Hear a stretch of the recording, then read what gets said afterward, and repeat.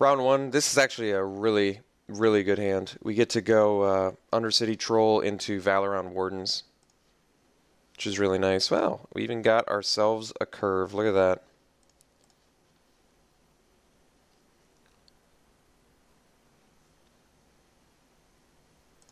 So now we get to go Undercity Troll into Wardens and maybe even Might of the Masses for the following turn if it comes to that. I guess he can burn Undercity Troll here, but then I guess it's better for our Wardens.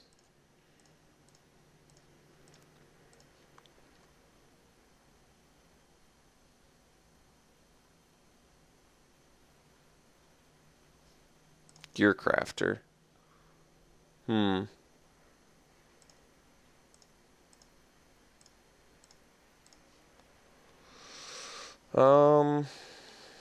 I think we want Wardens here, and then next turn, Might of the Masses. Actually, I guess I can swing with Undercity Troll because I've got regen, which is actually a little bit awkward, to be honest, but that's okay. Because it means I'm not going to draw the card. But the problem is if I play the Wardens and wait, it's not as good either, so we do miss out on a little bit of value. But here's the good thing. I can still attack with Wardens, and he doesn't have a good block. I did have to leave up Regenerate, so it's not like I regret it. It's just, it would have been nice to draw a card there.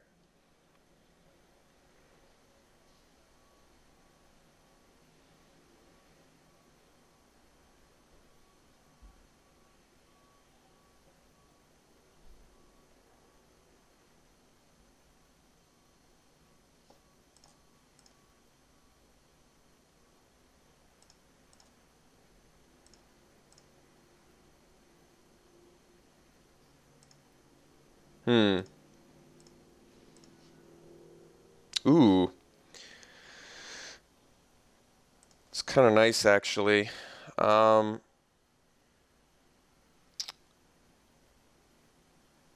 think we swing Team here. And then I can do Bounding Crisis to tap down his War Oracle. And I can still Might of the Masses. If I have to. I don't think I have to, though.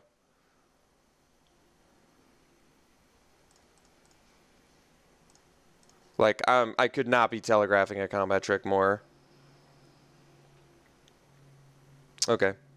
Well, that's pretty awesome for us, then. If he's going to let us draw a card, too. Like, this is a tough spot for him, actually. Yeah, like, now it's pretty insane for us. Our guy's bigger. We get Renowned. We pass. We tap down War Oracle during their combat step. I could trade instead, but actually, no, it's even more brutal than that, isn't it?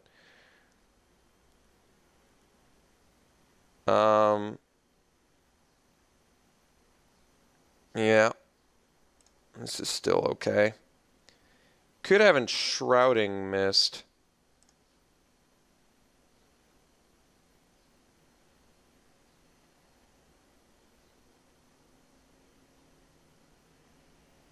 Like, it's not too late to just tap down War Oracle, but he did leave up Enshrouding Mist, which would be a problem. I think I actually just tap down War Oracle, and then I can leave back Undercity Troll on my turn to, like, block it for days. So I think that's fine.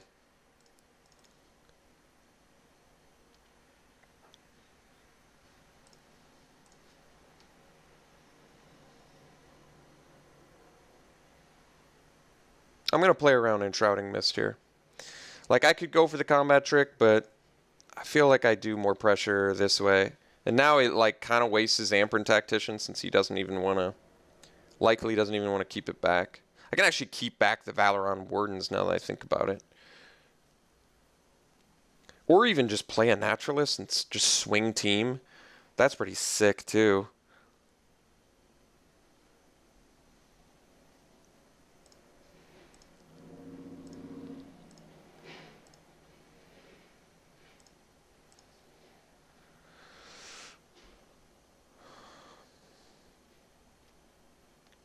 I think we swing for 9 here.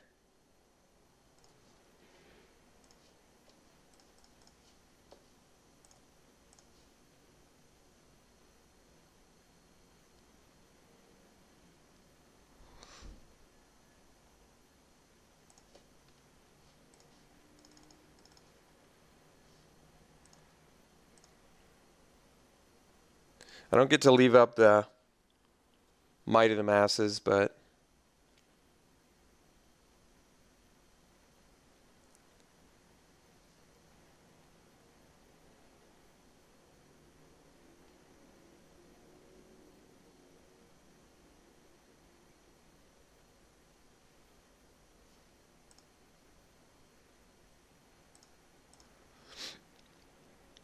all right.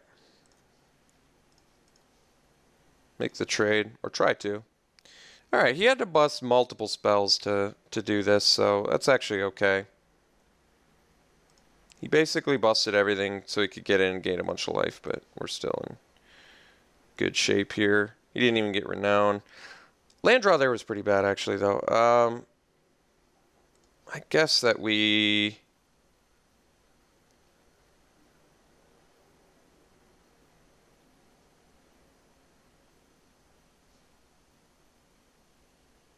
swing Warden, since then he kind of has to use like Fiery Impulse on, well, he can't use Fiery Impulse on Warden, but doesn't matter, I guess. I guess Celestial Flare is better against my Troll, but a Pump Spell is worse against my Troll.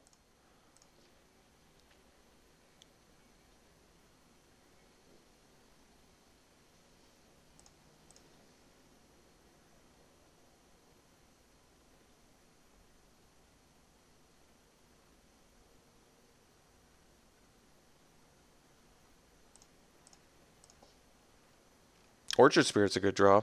So let's get in with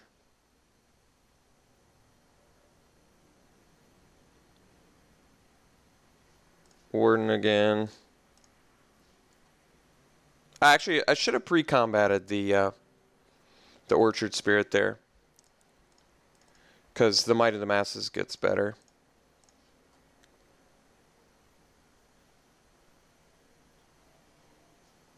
Alchemist Vial is a bit of an issue, but we're still going to block and Might, I think.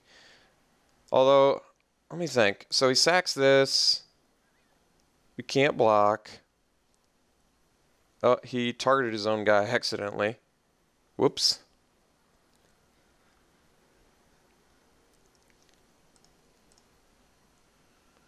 That was a mistake.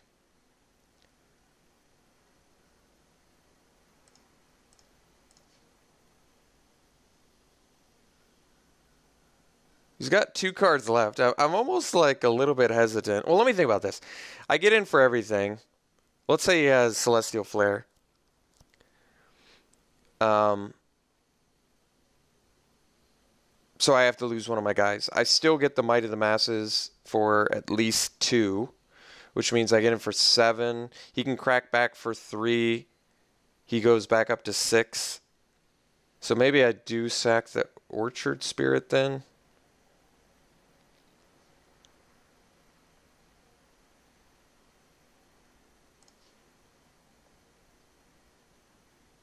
I mean, I still have lethal next turn regardless of the War Oracle, so I think we just go for it here.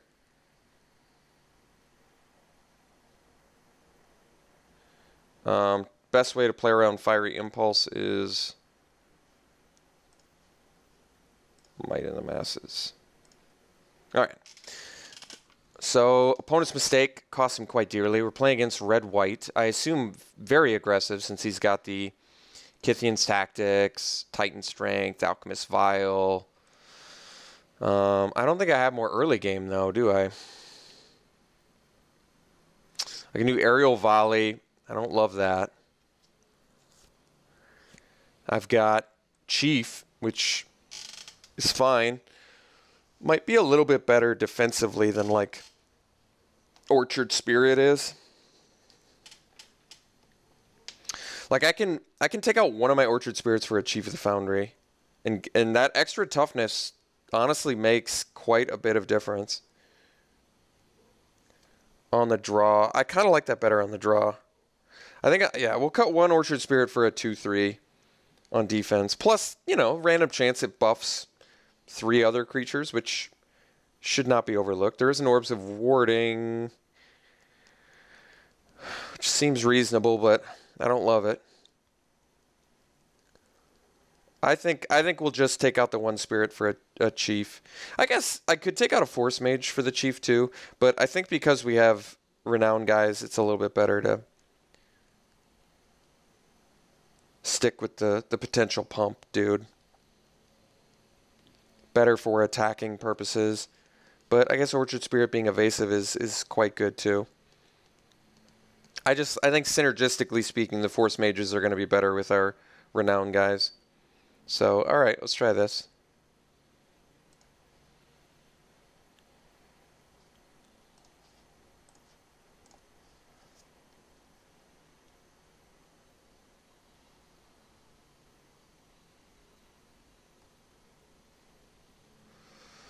Good looking hand. Nothing super cheap, but Chief's looking good here.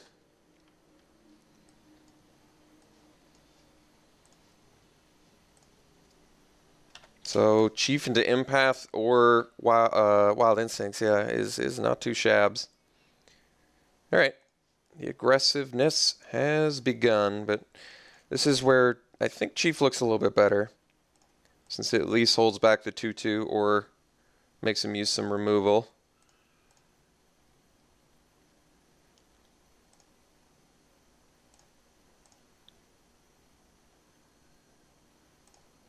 Boggart Brute. All right, it's going to be an issue, but I guess I can eat it with Chief of the Foundry.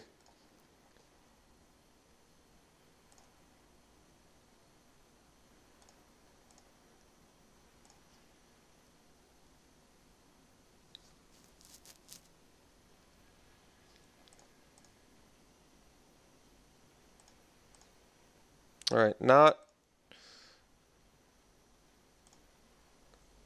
playing into the combat trick is actually kind of nice for us. Void Mage is actually pretty good here. I think we do that. Puts more dudes on the board, sets him back, and doesn't give him great attacks either. So let's dump that Boggart Brute.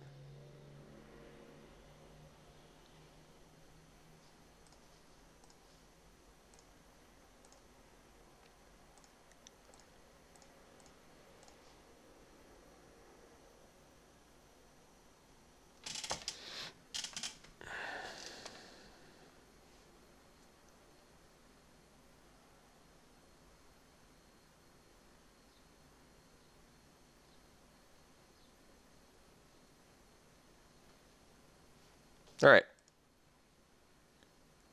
I think we might just take 5 here.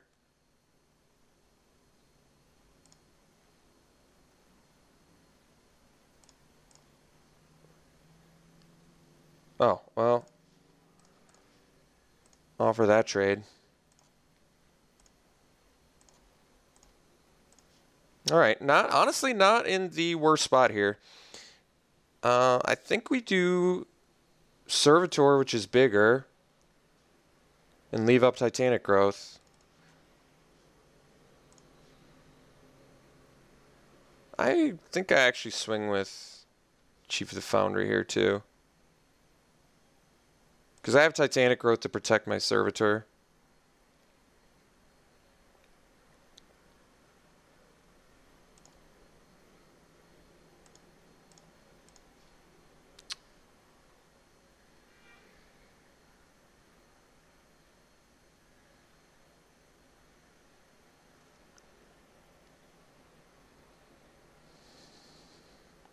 I mean, the only reason I'm really attacking there is I kind of feel like it's a good idea, although that's a reason not to. I hadn't seen the suppression bond, so I wasn't sure, but yeah, it's a little bit rough, actually. I mean, the thing is, would I have blocked a 3/3 anyway? No. Although, I guess, no, he would have done it on the servitor anyway. So, alright, well, it's a bit of an issue. Guess we Wild Instincts and then attack. Although, no, I guess we just jam an Empath. And then chill. We need to find a land. So we'll top, get the construct.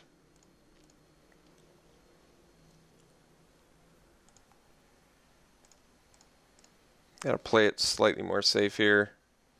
Naturalist gets our servitor back online next turn.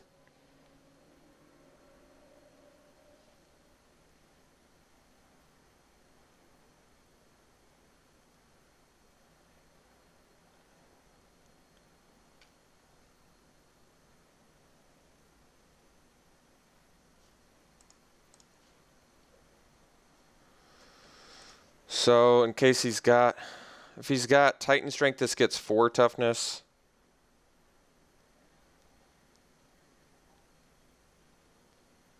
I could just block with the Empath. I kind of like that more. I don't want to lose my Chief now that I've got a couple artifact creatures. I think we'll just go like this. Okay. I didn't have to offer the trade there, but like I said, losing the Chief didn't seem great either. No card to search up. All right.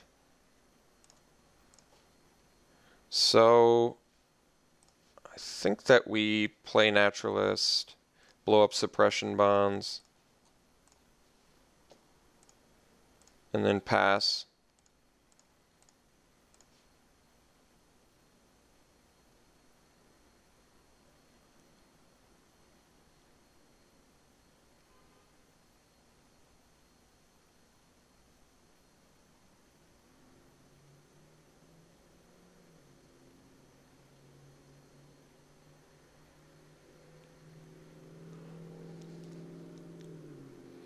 I want to start getting aggressive, but it's difficult.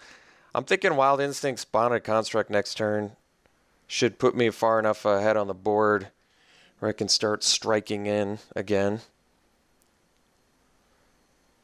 I mean, a decision I made that could have had some regret was the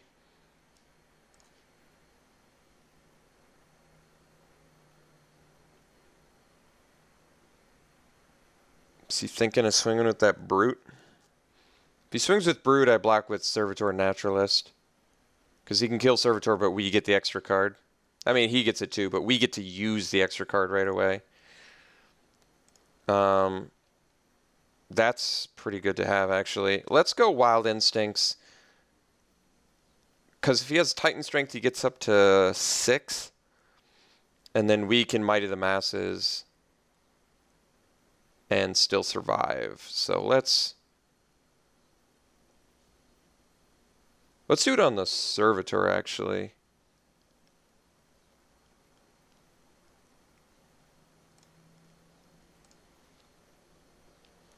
Because I don't even mind if he uses Fiery Impulse or something. Well, I guess that doesn't work because he doesn't have the... Let's just go Wild Instincts here. So even if he does the Titan Strength, which he did not, he does gain life from that, but that's not of the utmost concern at the moment. I think that we just swing Servitor.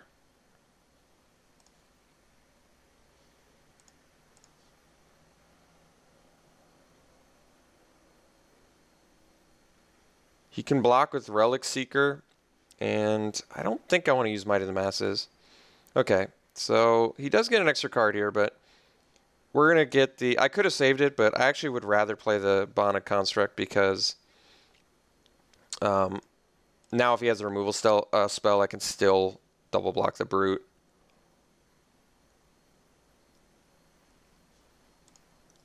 Not a huge deal there. Okay, so if he has Titan Strength, it's not that big of a deal. He does kill our Naturalist, but I don't even think that's that big of a deal. We've got significantly more cards than our opponent does.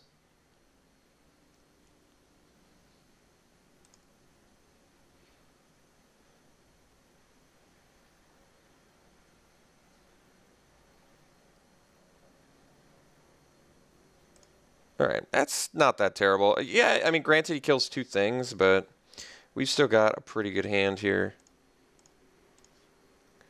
Automaton's actually a nice draw. We've managed to find all of our artifact creatures, which is actually kind of sweet.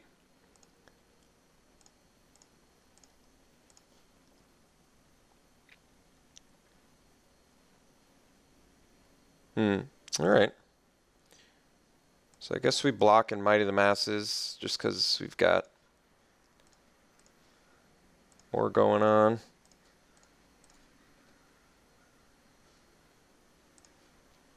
Seems good to me.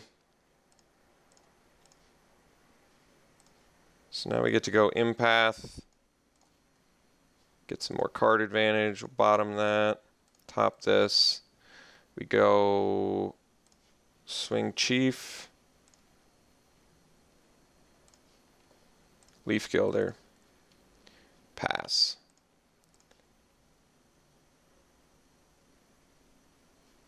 Acolyte of the Inferno.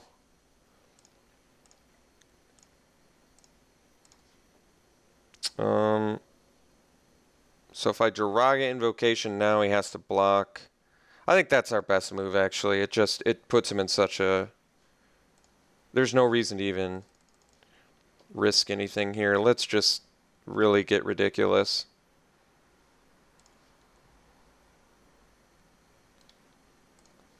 This just puts tons of pressure on him, forces him to block. And I'm pretty sure it gives us lethal next turn. With Titanic Growth and Force Mage. Alright, so we got the match. Very good. I'm glad our deck played well for us. Basically mono green. Played against a pretty hyper aggro red-white deck and managed to bring it home. So very nice. Glad to see that.